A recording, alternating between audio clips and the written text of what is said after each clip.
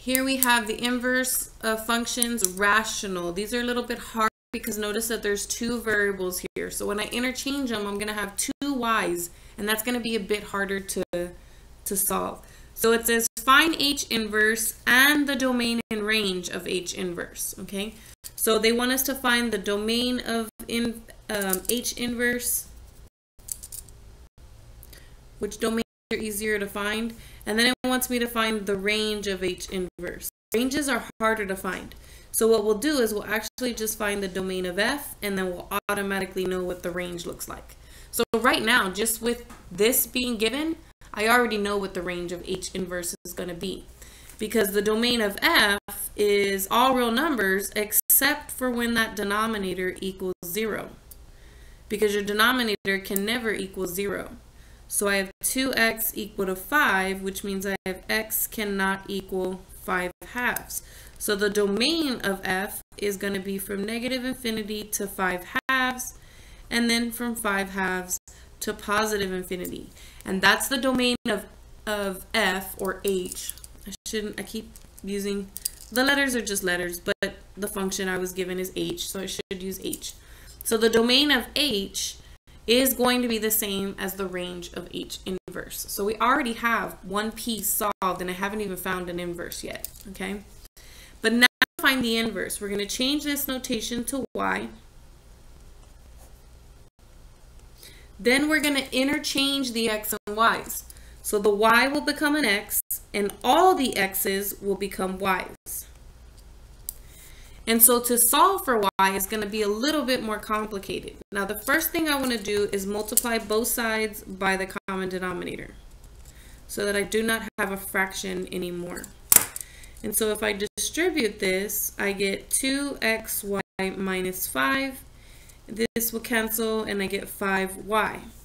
Then what you want to do is you want to get all the y terms on one side.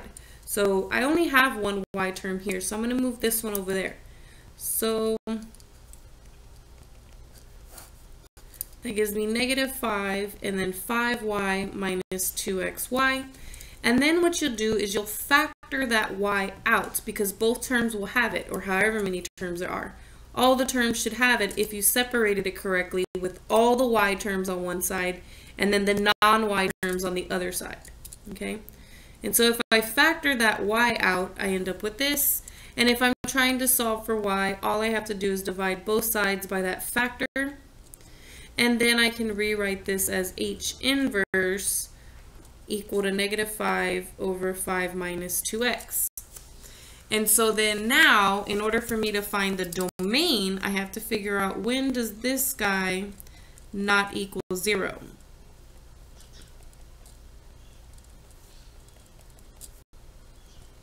And it just so happens that the domain of H inverse is the same, negative infinity to 5 halves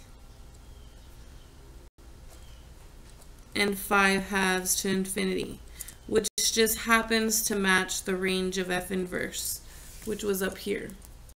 Okay, it's just coincidence. It does not always come out like that.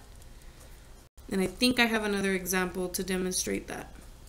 Okay, it just so happens that the domain and the range happen to be the same.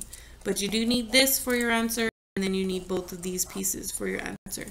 And make sure you're using the correct one, especially if they're different. So we do have a second example. Actually, I have 3 of them.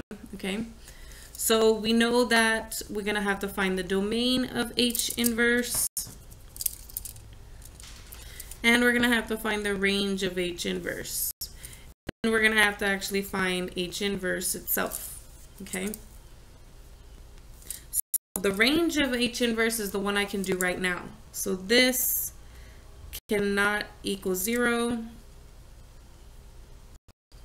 So 7/4 cannot equal x, which means the range is going to be from negative infinity to 7/4, and then 7/4 to infinity.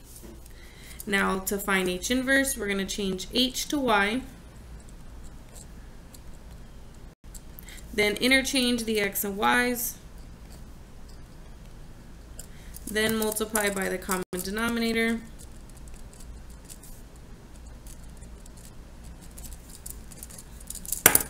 So we get 7x minus 4xy equal to 3y.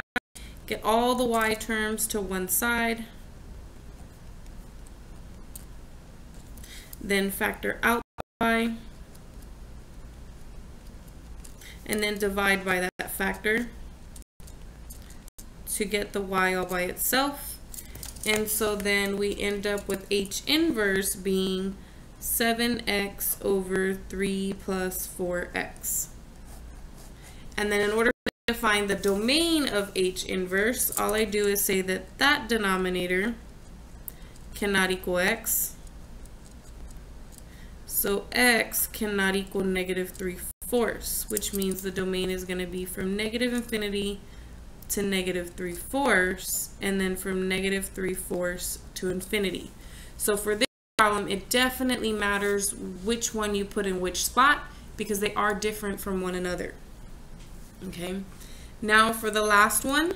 So again, I want to find the domain of H inverse, the range of H inverse, and then of course H inverse. So the range is the one I can do right away because it's the same as the domain of F. So this guy cannot equal 0, which means x cannot equal negative 2/3. So the range is negative infinity to negative 2/3, and then negative 2/3 to infinity. Now let's go find H inverse so that we can find the domain of H inverse. So y equals 7x minus 5, 3x plus 2. Interchange them. Multiply by the common denominator.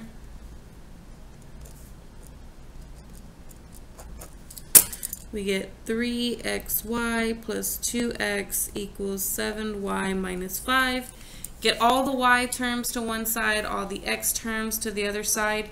I'm going to actually subtract 7y from both sides.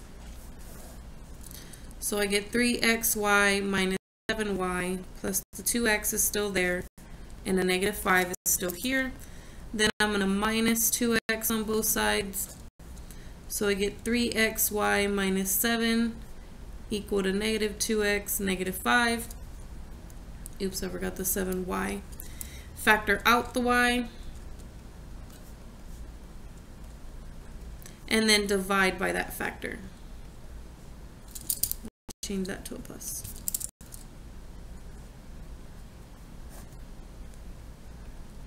And so then this is H inverse. So H inverse is going to be negative 2x, negative 5 over 3x minus 7. Okay? And then if I want to find the domain of that function, I know that that denominator cannot equal 0, which means 3x cannot equal 7, which means x cannot equal 7/3. So the domain will be negative infinity to 7/3, and then 7/3 to infinity. And now we have all three pieces.